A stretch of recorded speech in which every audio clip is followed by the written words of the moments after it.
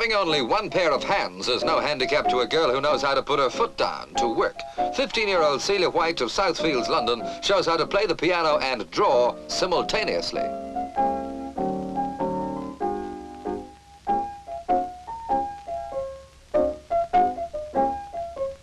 It's the cat's whiskers, literally, and Celia's only problem is to see that her left hand knows what her right foot's doing.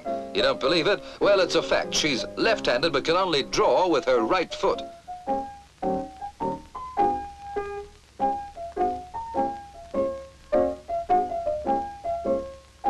Ceilia never gets writer's cramp or athlete's foot, but what she does get is backache from bending over all the time to see she's not putting her foot in it.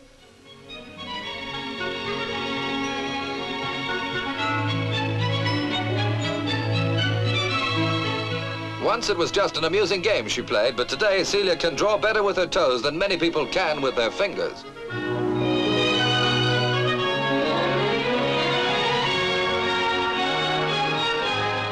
Her collection's not ready for the Royal Academy yet, but she's certainly getting started on the right foot.